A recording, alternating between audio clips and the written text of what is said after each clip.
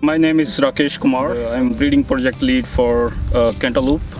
I'm based in Woodland, California. As a melon breeder for Syngenta, I'm responsible for breeding for major melon markets. And this melon also have very nice interior quality. We have improved it in number of traits. That includes fruit quality and yield and fruit set. So in terms of fruit quality, we have improved the cavity, which is very nice. You can see very nice tight cavity, very nice orange flesh color, very nice firm flesh that helps in feed holding ability as well as improved shelf life in storage. And it has very nice beautiful netting like a cantaloupe, and that helps during transportation against bruising.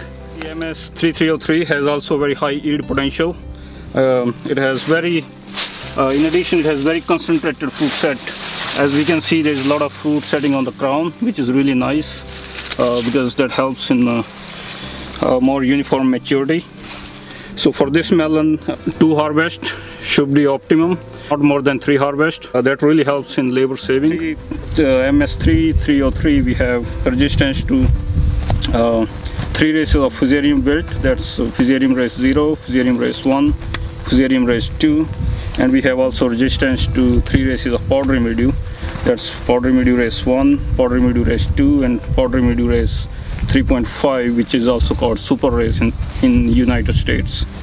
MS3303, we have cotton aphid resistance. If you see this variety, this is variety which is susceptible to aphid.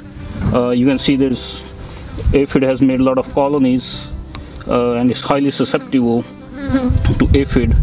And 3303, you can see compared to this susceptible variety, we have very clean leaf, very high level of resistance for aphid, so which is pretty unique for Syngenta genetics.